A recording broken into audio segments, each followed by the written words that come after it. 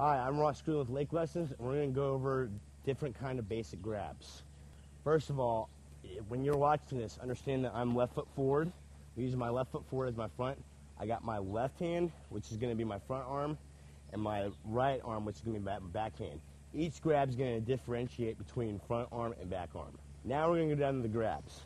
Okay, now this being my front foot and my front hand, we're going to go over some of the basic front hand grabs.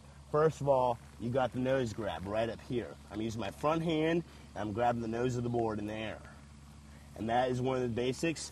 Another one is the method, which is always a fun grab because you can poke it and kind of back stretch it and make it really stylish. So method is going to be front hand right behind your back heel close to the nose. Some people even grab their methods way more towards the back over here.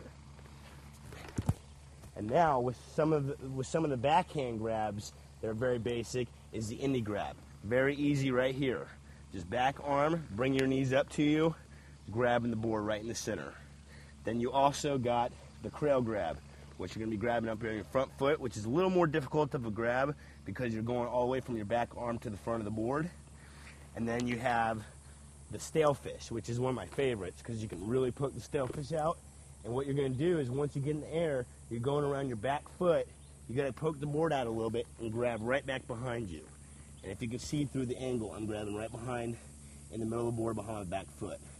Another one with the back hand is the tail grab. Just like the nose grab, you're just grabbing the back of the board instead of the nose with your back hand. And those are the basic grabs.